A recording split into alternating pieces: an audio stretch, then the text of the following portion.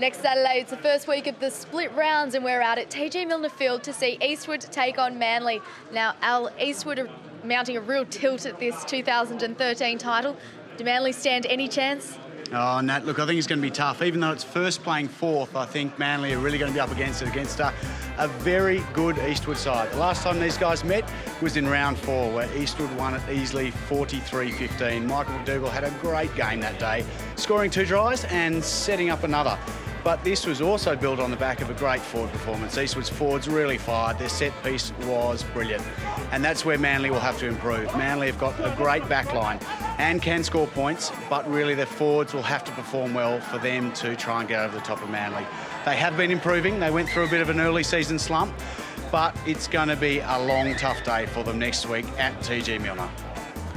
You can catch all the action live from 3 p.m. on ABC1 in New South Wales and the ACT, or the national replay is at 3:30 a.m. on Tuesday.